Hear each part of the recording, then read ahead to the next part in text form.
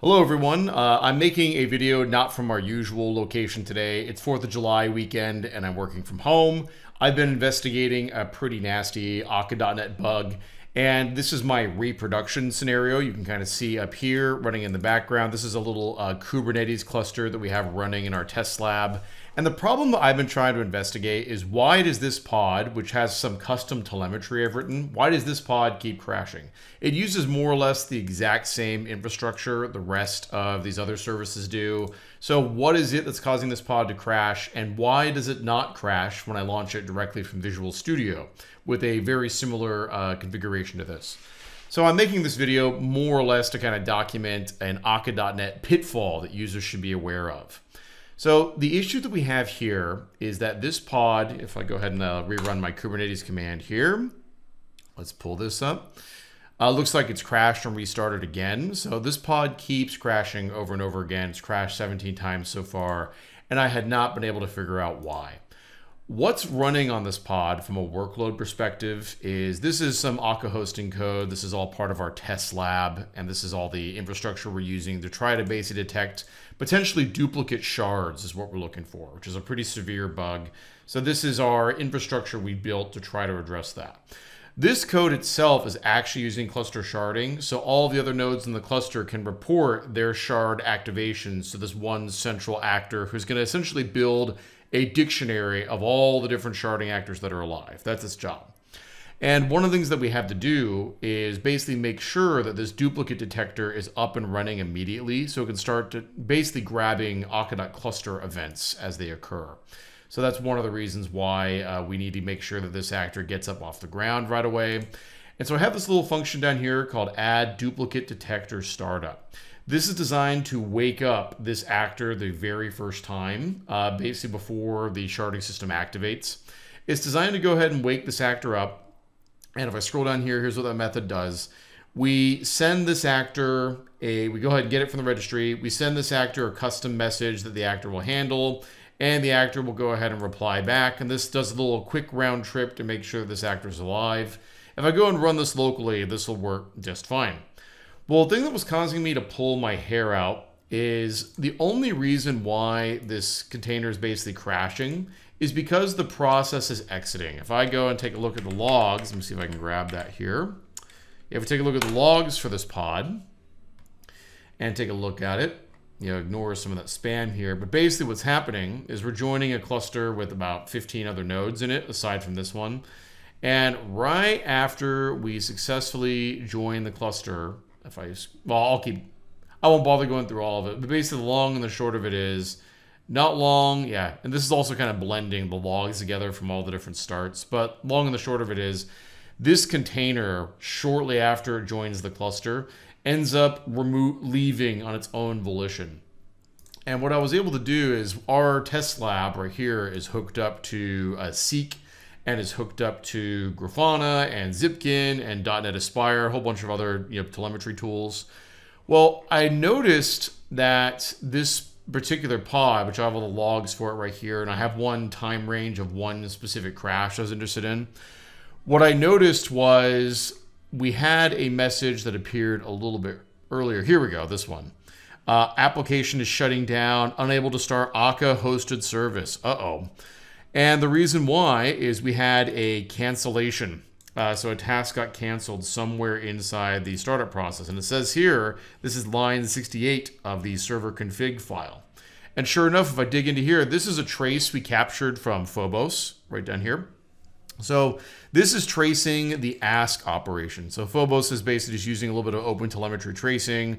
And we can see that what happened is this ask operation from this temporary actor to the sharding system failed when we were trying to send that awake message. And so here's the subtle bug that's occurring here. This code works fine when I launch this directly from Writer, because we're forming like a one node cluster right away. And so the sharding system is ready to go on very short order. When you send a message to a shard region, which is what this duplicate detector actor is, this is a shard region. This is part of Akka.Cluster sharding. You can see a link to our video about that right here. But the basic gist of this is that the shard region, until you've joined the cluster, it can't actually start any actors or do any work. it has to wait until it's a member of the cluster. Otherwise, the sharding system can't function properly. The whole point is to have awareness of who's in the cluster and who isn't, so we can distribute actors accordingly. If we're not actually part of a cluster right now, we cannot do that. So therefore, this ask operation is just going to start up on its own immediately as soon as the process starts. If it takes us longer than 3 seconds to join a cluster, this operation is going to fail. And because we're spinning up a pod and it's joining a Kubernetes cluster and we're doing service discovery and we have to wait for other pods to start, and that can take a few seconds because Kubernetes rolls them out one at a time, this operation is going to time out more than likely.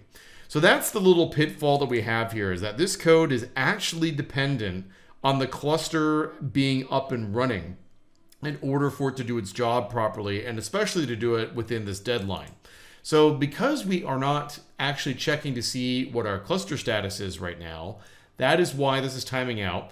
And this exception is getting thrown and is causing the hosted service that runs Akka hosting behind the scenes to error out, which causes the process to exit. We should add some more explicit logging probably in Akka hosting to make this a little bit easier to find. But what I'm going to focus on next is going to show you how to fix this. If you have code that is dependent on the cluster being available, how do you stop it from running until the cluster is available? Well, let me go ahead and do that in the next segment here. All right, so I'm going to fix this code now to solve this particular problem that we had. So one of the things you can do actually is grab a reference to the Akka.NET cluster, which, yep, looks like Copilot's gonna grab that for me. And we're just gonna make sure we bring in the right namespace, which should be this one, yep. So we're gonna grab the cluster and we're gonna go ahead and call Cluster.Register.OnMemberUp. This is going to allow me to register a little callback function that gets invoked when this current member of the cluster, this actor system, when this gets marked as up, this task is going to run. So I'm going to rearrange this just a little bit. I'm going to go ahead and close over the duplicate detector up here. I'm going to get rid of the cancellation token. That doesn't matter. We already know this actor is up and running. And I'm going to go ahead and move this code inside here. Now, one thing we don't currently support today is this has to be an action, this delegate, so we don't support tasks. That's something that we can probably fix pretty easily. That's not really that big of a deal. And I'm just going to go ahead and call .results on this task here. We're going to run it synchronously. That's unfortunate, but not the end of the world. And we'll just call this .result. Get that down there. And we're not going to use that value. We just want to make sure this operation completes. If it fails, it should still go ahead and report an exception here. So we'll see what happens. Let me go ahead and just try running this locally. Make sure that everything works okay. So we'll get that built. And let's see. Well, I can see the actor's definitely started, so that's good. Let's see if I can find my log message anywhere in here. It's probably going to be buried pretty far deep in here somewhere. But joining node cluster, starting remoting. SBR will add. Let's see if I can find.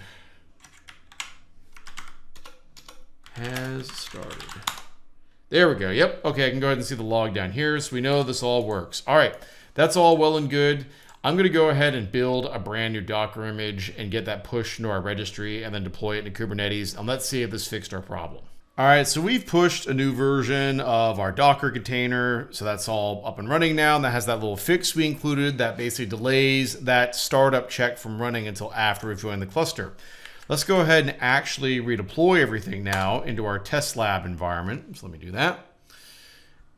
And we should be able to go ahead and see those pods start successfully. So I'm going to go ahead and use the get pods watch command to go ahead and watch them all sync up live.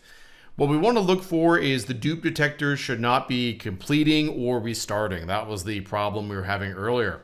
So we're going to spin up a total of 16 nodes. So we are going to get all the way up to shard host 14. That's going to be the last one we're looking for. We would have seen a restart by now if there was a problem. We haven't seen one, so that's great. Let's go and take a look at our data that we're gathering from Akka.NET logging and take a look at the dupe detector. Let's see how it's doing. This is the new version we deployed, 0.4.2. That all looks well and good. Let's go ahead and do a live stream of it here. Let's see. Looks like, if we take a look at this, looks like it's returned seed nodes. So the cluster is forming. That's great. And I'll go ahead and just keep that stream going. And yeah, this looks like a whole bunch of activity, all related to the sharding system starting to receive messages in the other nodes. So good. We're probably in healthy shape there.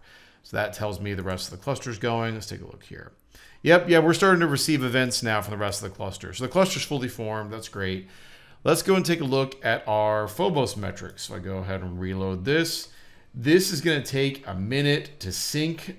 We are only sampling data once every 30 seconds roughly. And on top of that, it takes a little while for all the different gauges to go ahead and sync throughout the cluster. So I'm going to go ahead and cut here real quick, and we'll check back in on the data in just a few minutes. All right, so I've got our data here. This is one of the Phobos dashboards for Prometheus. So I'm just taking a look at the cluster.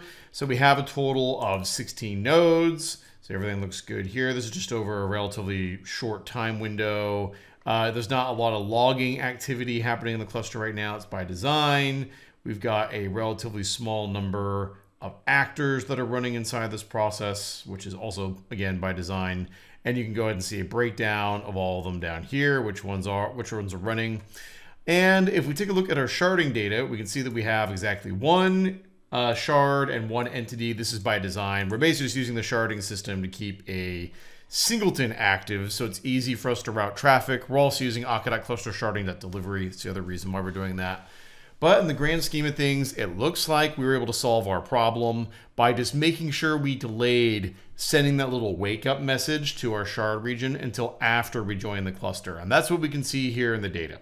So thank you very much for watching. I hope you learn. If you have behavior that depends on the cluster being active, maybe it's a good idea to delay doing that until you've actually successfully fully joined the cluster. And that will help you avoid spending lots of time debugging this issue, just like how I did. So thank you very much for your time. Don't forget to like and subscribe, and we'll catch you next time.